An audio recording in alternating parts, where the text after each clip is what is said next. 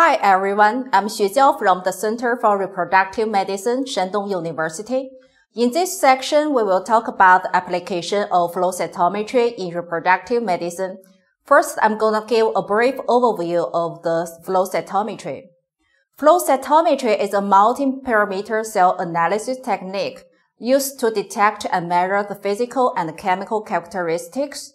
It can be used for detection of cells, microbes, and biochemical particles. There are flow cytometer for analysis and also cell sorter for isolation. There are three different signals the flow cytometer can detect. The forward scatter correlates with the cell size, and side scatter is proportional to the granularity or internal complexity of the cell. In this manner, cell populations can often be distinguished based on differences in their size and granularity alone. A useful example of this is when running blood samples on the flow cytometer. Three main populations of leukocytes can be separated.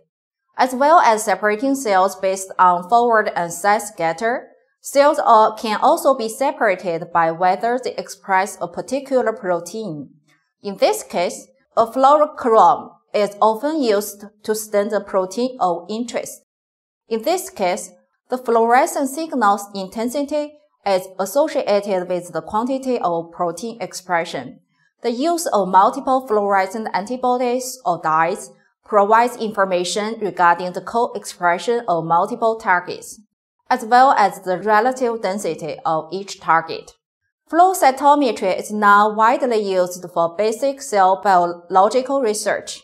It's capable of measuring a variety of cellular characteristics, such as surface and intracellular molecules, secreted factors, DNA content, and mitochondria, etc. It also allows for detection of some cellular function and multiple parameter analysis of single cells to characterize and define different cell types in a heterogeneous cell population. The second part is the cell function analysis. Cell function assay mainly include cell apoptosis, proliferation, and cell cycle. As for apoptosis, in the early stage, there are externalization of phosphatidylserine, reduced mitochondrial membrane potential, and activation of caspase. While in the later phase, there are increased membrane permeability and DNA fragmentation. All these processes can be detected by flow, while the proliferation and cell cycle can be assessed by DNA content, CFSE tracing, BRDO incorporation, etc. Here we have some examples. The externalization of phosphatidylserine is one of the features of early apoptosis. In normal viable cells, the phosphatidylserine is located on the inner side of cell membrane. In early apoptosis, the phosphatidylserine flips from the inner side to the outside surface. The exposed phosphatidylserine can bind to annexin 5 with high affinity. 7-AD is a nucleic acid dye. It cannot penetrate the intact cell membrane of viable or early apoptotic cells. When cells are stained with these two dyes, the viable cells are double negative for annexin 5 and 7-AD. Early apoptotic cells are single positive for annexin 5, and the double negative group are late apoptotic or necrotic cells. Cell proliferation and cell cycle. BRDO and EDO can be incorporated into replicate DNA during the S phase. Staining with the anti-BRDO antibody, the S phase can be identified to show proliferating cells. Coupled with a dye that binds to total DNA, the fluorescence intensity varies with the DNA content. In this case, the cell cycle can be determined. It could also allow detection of the proliferative characteristics of cell throughout the cell cycle. In addition, there is fluorescent protein analysis.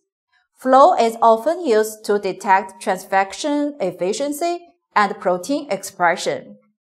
Unlike the fluorescence microscopy, which requires manual counting under a microscopic field.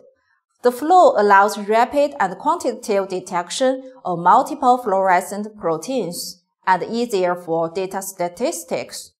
Then here comes the sperm cell structure and functional analysis. We will introduce the analysis of DNA content first. Spermatogenesis can be divided into 3 stages.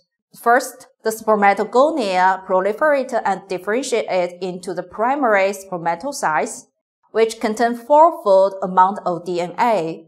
Second, the primary spermatocytes become the diploid secondary spermatocytes by the first meiosis. Finally, the secondary spermatocytes form spermatid with haploid DNA content by the second meiosis, and then the sperm are formed. Based on the change in chromatin structure, the diploidy, cell size, and shape during spermatogenesis, flow of the DNA dye staining can distinguish cells at different developmental stages. Well, how does this work? The testicular tissue were collected and prepared for single-cell suspensions. The cells were stained with whole chest and PI for flow analysis. The emission spectra of whole chest are broad and can be detected by 2 channels. Whole chest blue represents changes of DNA ploidy, and whole chest red represents changes of chromatin structure. As shown in this figure, it can differentiate the haploid spermatid, 2 ploid secondary spermatocytes, rare spermatogonia, and 4 ploid primary spermatocytes. It can distinguish different periods of the first meiosis as well. Currently, flow has been successfully applied to the analysis and isolation of male germ cells in mouse models, providing an effective technique support to explore the mechanism of spermatogenesis. The sperm functional analysis mainly include the CD45, CD53 staining to analyze semen leukocyte content, SYBR14 PI double staining to detect sperm's plasma membrane integrity, aquatine orange staining to detect sperm DNA integrity, that is sperm DNA fragmentation index. There are also mitochondrial membrane potential and acrosome integrity. This functional assay on sperm enabled routine semen analysis to the cellular molecular level. Sperm DNA fragmentation index assay by flow cytometry is the most accurate, rapid, and fully reproducible method. It's recommended by the expert consensus and WHO standards for male reproductive genetics testing. The normal sperm DNA is tightly bound and acid resistant, maintaining the stability of the double strand. However, the damaged or immature sperm has loose chromatin. Its DNA becomes single-stranded under acid action. Aquatine orange appears green when associated with normal DNA and becomes red when associated with damaged single-stranded DNA. The percentage of sperm with DNA damage can be calculated.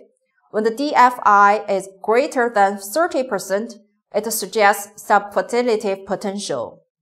Okay, we end this chapter here. We briefly introduced the analysis of cell function and sperm cells. In the next chapter, we will talk about immunophenotyping and cell sorting. Thank you.